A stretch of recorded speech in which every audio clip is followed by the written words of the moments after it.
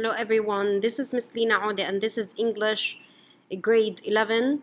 Today I'm going to be starting with this week with February 11th.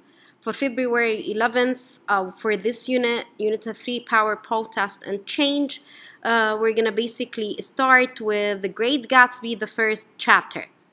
I assume by then we will have finished with the introduction along with the characters. So what's with chapter 1? For this time, what are we going to do? We're going to discuss the situation depicted in the novel. We're going to understand the main elements, analyze the application of historical, social, and literary elements.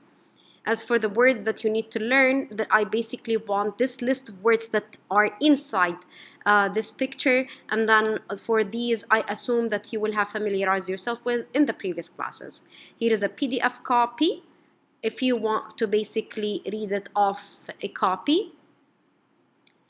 As for the, I would say, the organization of my class, we're going to start it with choosing some quotes from this, and then after choosing quotes, we're going to go over the video over here, which gives a brief summary and analysis of chapter 1. Then we have this activity. In this activity, we basically will have whether we agree, disagree, or qualify. This one is pretty, I would say, basic, and it's also general because it helps you understand where the novel is going. And here is an audio book, and here is a character map that you need to go through, and then once you connect the characters, you will be able to understand the analysis more. And here you have further practice. Once you click on it, it will help you understand chapter 1. And by the way, via emails, you're going to all be sent also a close read analysis. With this close read analysis, we will be analyzing, we will be contextualizing, and we will also be reading and close reading. And of course, if we are able to finish chapter 1, we're going to jump into chapter 2. For chapter 2, we're going to pretty much do the same with other activities. For those activities, basically we have the first one, think about the word choice in this chapter, because basically the words that can either revolt you or make you understand the story much better. How is the scandalous mood, and what does Nick, the narrator of a story, basically contribute to the attitude and tone, although he's not scandalous, but how does he contribute to this? And here is an audiobook.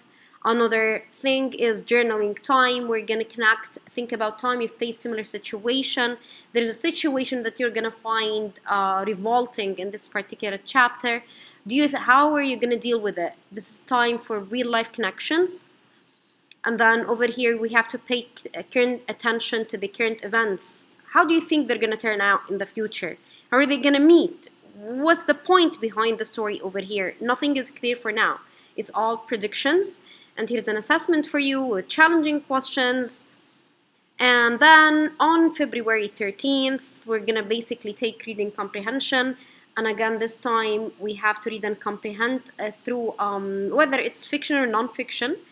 But the answers should be written responses. They're not to be MCQs. Yes, there will be MCQs, but they're going to be few, but the rest are going to be FRQs.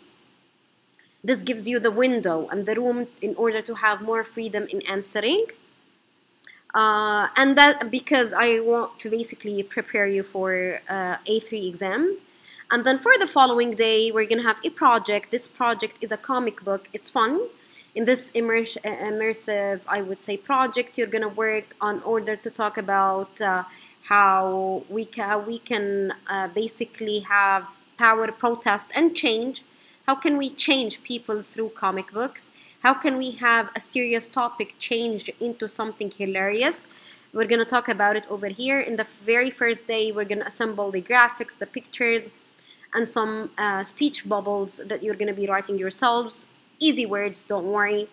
And then on the following day is going to be presentations and how you executed the idea of having very serious context through, I would say, having images which are fun, and how could you basically use a satirical tone in order to comment or critique a society or to change it. See you next week. Thank you so much for listening.